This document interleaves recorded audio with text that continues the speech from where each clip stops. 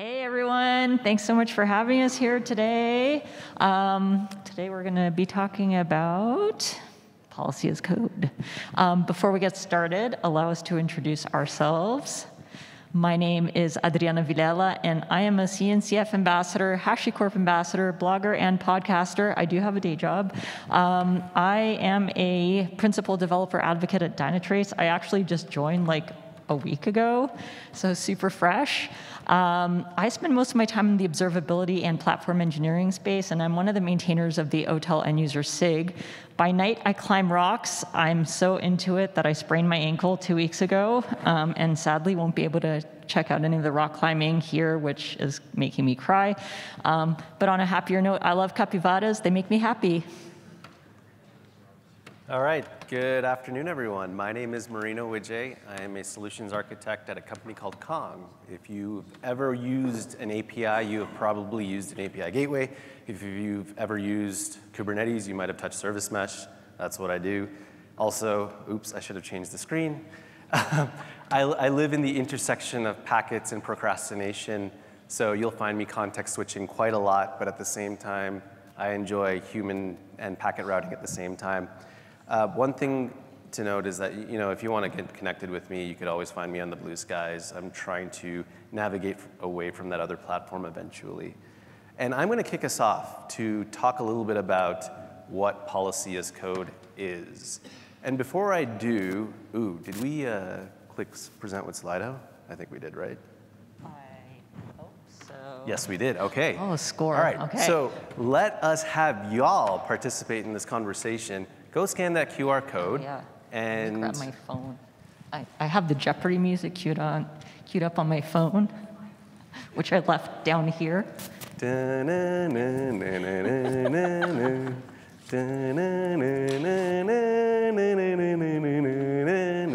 Come on, Adriana. You're doing so well, Marino. Standards, policy as code, control. Okay, intent. Did I do it right? Security. Okay, I'm loving the terms here. What else we got? Consistency, compliance, interceptors, autonomy. So much. Okay, we'll give it another 10 more seconds, and then we'll wait for that timer to magically kick off because I have no idea where we are in this conversation. Oh yeah. Okay. We had a lovely word cloud. We'll share it with y'all afterwards. But policy as code is that intersection of taking your human language policy that you wrote, that you all decided upon, and writing that as code. So what does that actually mean? It means a lot of things. It means the ability to take an application, feed it into your pipeline, and then policy to be automatically wrapped around it with intent. But that policy was derived from a bunch of people having conversations, decisions, deciding upon what certificate manager to use, what firewall mechanism to use, what network policy to use, what authorization mechanisms to use. All of this was decided upon, but they codified it so that when you deploy your app, you have just-in-time security alongside it. So I want to ask y'all, what are some of the benefits of policy as code? Because I'll share some, but I want to get your thoughts as well. Let's get back to that QR code. Oh, I can do the Jeopardy music this time. Oh, Jesus. Oh, no. It hates me. Oh, come on. There we go. go.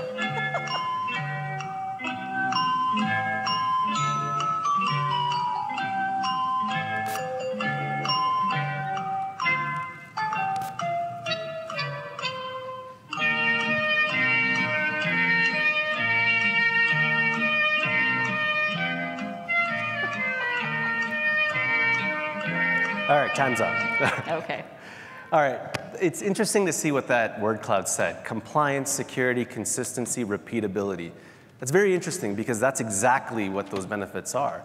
When you're running with policy as code, you're actually codifying everything you said. You're basically turning that into something that is reusable in the form of YAML, that wraps around your application, that wraps around your container. But it also allows you to think about the ways you remove human error. When I used to write firewall policies way back in the day, sometimes I would mess up a subnet and lock myself out. But we avoid those things by actually deciding upon how we go about creating a policy and then how it gets rolled out into production down the line. One of the other benefits is to actually think about those guardrails that need to be put in place before things go into production. We simply just don't want to move things into production because we have access to. I'm going to talk about a story very shortly. But when we actually decide, hey, we're going to shortcut the process, move things into production, we actually open up ourselves to a lot of different vulnerabilities and potential attack vectors. So we also want to be able to enable our developer teams. We don't want them to sit there and think about policies on their own. They don't need to sit there and write authorization policies. They don't need to sit there and bake in TLS into their code. That should just be implied and automatic. So as developers roll out their code, policy gets wrapped around it as well. And that final benefit is actually allowing developers to optimize the way they iterate and iterate quickly. But it also fosters something very interesting too. We'll talk about some more of those benefits very shortly, but it really leads to this idea of collaboration, something that we're all really fond of. So, Adriana, over to you. Thank you. So we've talked about the benefits, but there are some challenges when it comes to policy as code. But before we get into that, we will pose the question to you.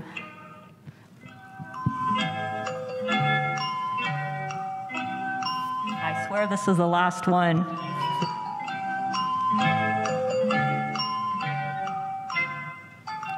I see Linux. Oh my gosh. A word I would never have thought I'd hear before again.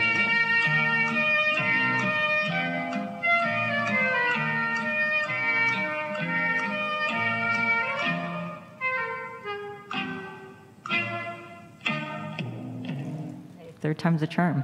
Okay, well, thank you everyone for your participation. This is really awesome. We've come up with our own list of challenges when it comes to policy as code, one of which is complexity in policy definition, because we have complex systems, so our policies have to reflect that, and ensuring that our policies are detailed enough and granular enough, but also taking into account the fact that our systems are constantly changing. So how do we make room for those changes? We have a learning curve issue, right? Because policy as code means you're probably going to have to adopt some sort of policy as code tool, which means learning new way of doing things, right? Maybe some new frameworks, some new nuances of the tooling. Maybe you're forced to learn some sort of new language. So you got to bake that into your timelines. Integration with existing infrastructure. Oh, that is the age-old question, right? We've got all these lovely tools that do all these wonderful things, but how do we ensure that they play nice with each other, right? Making sure that your PAC tool plays nice with your CI/CD systems and with your public or private cloud infrastructure. Managing policy changes, because our systems are always changing, so we need to ensure that our policies evolve with our systems, which means how do we implement those policy changes without pissing our users off, right? Especially because ultimately someone's going to make a mistake somewhere and you're probably going to implement the wrong policy, or you haven't quite tweaked your policy the way it should have been. So how do we manage all of that stuff? And then balancing flexibility and security. So again, we have this issue where we want to ensure that we have that security and compliance aspect when it comes to our policies, but how do we ensure that we also don't have this introduce more red tape into our systems, whereby it takes so long to roll out those policies? So are there ways that we can ensure that our policies are self-serve? We also have scalability. As our systems grow, our policies must also scale. Testing and debugging policies, because guess what? Policy as code means you're treating your policies as application code, which means that you have to also be able to test them and debug them and take action when needed. Visibility and auditing. Guess what? Observability of your policies. So when a policy is breached, we have to know when that happens, who did it, and take the necessary actions for it, especially because it can have some serious consequences if we don't do that.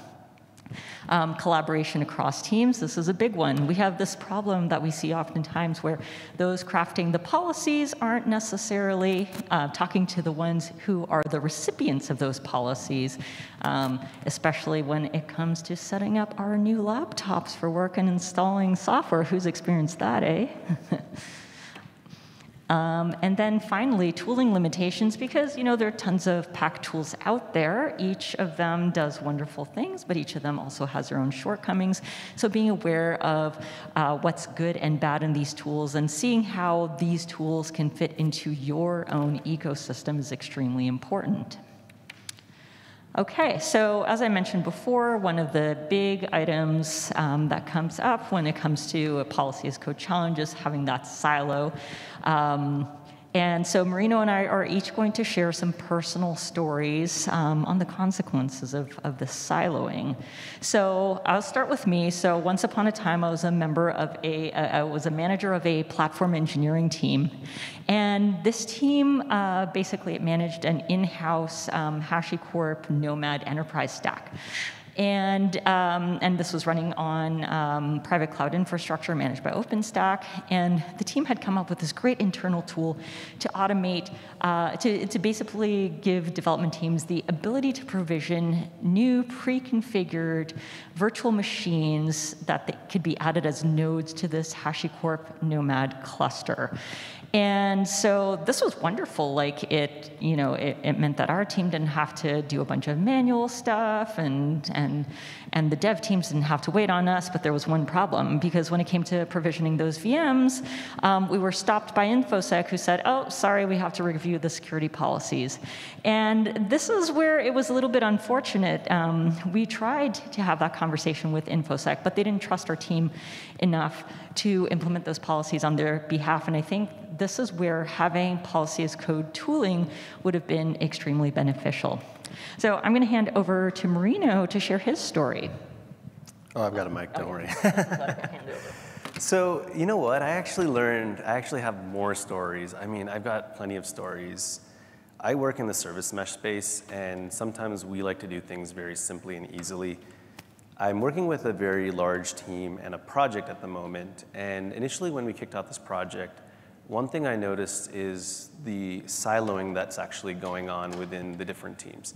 So you have multiple different teams that are application owners, and they build infrastructure to support those applications, but they're all doing things very independently. So for one particular situation, a team wanted to move into production rather quickly, but bypassed things like the certification or certificate ops teams, as well as some of the other security teams as well.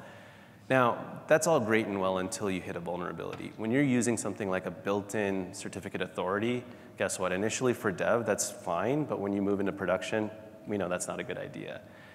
But someone caught wind of that and basically put a huge, or slammed the brakes on the entire project and said, look, we can't just simply move into production, we won't approve it. So one of two things happened. The first thing is a bunch of meetings, obviously, because guess what? We have to sit there and decide upon how we make this all work for that one team. But another thing happened. We actually involved a platform engineering team who actually will be owning all of the infrastructure, all of the architecture for all these application owner teams down the line.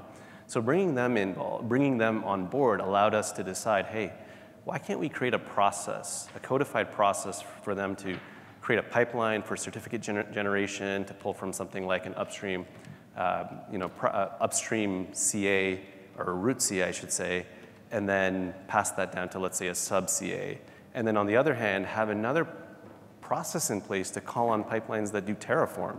So we don't have to reinvent the automation for infrastructure. We don't have to reinvent some of that policy that we have to already deploy anyways.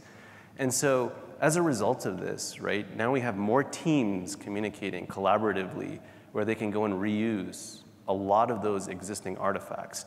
Yes, the project means that it's a little bit delayed, but now we're doing things correctly. Now we can go back and track how we codified a lot of our discussions, and now this all has become policy. So let's talk about bridging all of those silos with policy as code. Now, let's think of the traditional example where a developer gets super excited about an app idea that they create, they build it on their system, It's running on my system. Let's move it into production because I've got access to my cloud environment. And boom, it's out there. Until something happens, until it falls apart, until it's that one single dependency that breaks, and then everything else falls apart too around it. So to get around that, one thing that has to happen is gating. You have to have a gated process where peer reviews need to come into place, where security teams can actually determine if we decide we wanted to attack this application, what would be the different holes that we would find based off of these attacks that we do. And so we have to find a way to patch this before we actually even get to production. So let's move to a much more thought out process. So we decide we've got a brilliant idea, we'll build the application, we'll then do some testing, we'll move it into the developer environment, we'll get some code reviews done, some peer reviews, and then we'll go through a remediation step because someone's going to identify a number of different issues. But guess what? Because all of this is stored in something like a source control system, now everyone has access to it, or well, the intended parties have access to it.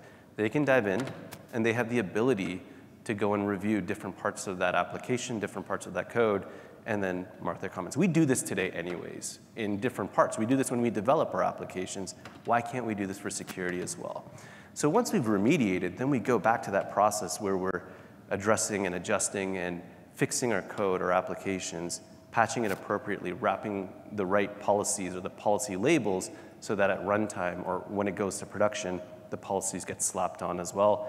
It moves into production, it runs well, it never gets hacked, or maybe one day it does, who knows. Now, I'm going to pass it to Adriana to talk about the PAC tools and best practices. Thank you. Okay, so we've been talking about PAC, but what tools can help enable this? We're going to show you a list of tools, obviously not a comprehensive list, just to give you a taste. So we've got tools like Kyverno, Open Policy Agent. We've got Opal, that's on the CNCF front, nice and open source. Then we've got some vendor tools, including Permit, HashiCorp Sentinel, and AWS IAM. Now, if you're wondering how these tools stack against each other, we put together this lovely table. Feel free to take a picture, because I'm not going to go through all of that. Just leave that on for a couple more seconds. Do we need the Jeopardy music again? Hopefully not. All right, I'm going to switch slides now. Speak now or forever hold your peace. Okay, cool. All right, so with these tools, regardless of what PAC tool you use, there are some best practices that we should be following.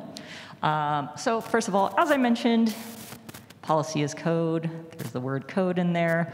Treat it as application code, which means, among other things, you're going to be version controlling your policies. Also, adopting a modular design, because that way we can have reusable components. We want to be able to automate our policies with CI/CD, not just the deployment of our policies, but also when it comes to testing our policies, right? Because again, this is code, we need to make sure that they work. And then making sure that our policies are documented, because nothing sucks more than having some sort of policy that's codified and you have no frickin' clue what it does. All right, we have a few more best practices that we want to cover, and one thing to consider is implementing that policy auditing and review and monitoring phase right before it goes into runtime or into production. When you create a policy, you have to audit it. You have to make sure it's legitimate, valued, and it's valid. It actually makes sense for the applications that you're running through or deploying. But then as your application evolves, that policy also has to evolve as well, and it needs to be continually audited. But you also need to monitor it. What if someone makes a change to that policy to, let's just say, shortcut a process and then make sure that something actually works, and then forgets about it? That could be problematic down the line. Another best practice is to consider a centralized policy management system. You have network policy, you have authorization policy, you have your access policy, you have auditing policies, logging policies, all these different kinds of policies that exist, and different tools that you create these policies in. So it's ideal to start thinking about a centralized way to tie them all together so that they seem very stitched and cohesive. Git is a place that we store our source of truth, not the place that we tie this all together. Yes, we can go and reference it, it might be documented very well, but then there has to be a system that can implement some logic that assesses the different layers of these policies that need to be implemented for our applications. We also want to consider a role-based access control management system as well. We want to think about everything as an object doing something in that environment, and it has to have some sort of role-based access control attached to it, meaning it should only be able to do what it needs to do and nothing else. It should only be able to read what it's supposed to read and nothing else. And then we also want to consider a stronger focus on that security and compliance. If you think about the compliance nature, think about things like HIPAA, PIPEDA, GDPR, PCI, for example. There are various verticals that take on these different styles of compliance, and they have to adhere to them in various ways. Policy as code is one of the best ways to do that, because now you can think about wrapping multiple layers of policy in different forms for that application. And then finally, it's the element of starting very tiny and then incrementally growing to the point that it's sustainable, but also reusable, repeatable, that you can iterate it, that you can understand it, that it makes sense as to why you even built that policy or the policy wrapper to begin with. Pass it back to you. Okay, well, this brings us near the end of our talk. We're just going to do a quick review of what we've learned today. Take notes. There will be a quiz, just kidding. Okay, so we learned today that policy as code is awesome because it keeps things nice and secure and compliant for us, and who doesn't love that? Nothing worse than auditors on your back, so this helps. We want to make sure that we're treating our policies with the respect that we would our application code. We want to make sure that we choose the right tool for the job. And finally, making sure that we treat policy as code as a team sport. We don't work in silos. We need to ensure that those crafting the policies are consulting with those who are the recipient of the policies. And we're going to leave you with some resources reference, shameless self-promos before we wrap up. I have a podcast called Geeking Out, and I've had some really cool guests on, including Kelsey Hightower, Abby Bangser, Marino's been on, and Hazel Weekly. And also, I've got a blog on Medium with various articles on platform engineering and on observability. So if you like reading, check it out. Yeah, and I write blogs on platform engineering and associated technologies, and I also stream quite a bit on a variety of CNCF technologies with a lot of Kubernetes influence and a hint of networking, or actually a lot of it, sorry. But go check it out, go check out those resources, and if you have any questions about our talk, we may not have enough time to answer them now, come find us afterwards. We're around, I'll be here till Wednesday, and you'll be here all week, right? Yeah, I'm leaving on Friday, so you can find me at the Hotel Observatory booth. That's where I'll be hunkering down most of my time. Also, we do want to acknowledge that the images created today were created by AI. Thank you to our evil AI overlords. DALL-E 3, powered by Bing AI. I'm not an artist, but I think I'm an okay prompt engineer, and we leaned into the fact that we're both Canadian with the beaver theme, so hope y'all enjoyed that. And thank you so much for hanging out with us today. Thank you.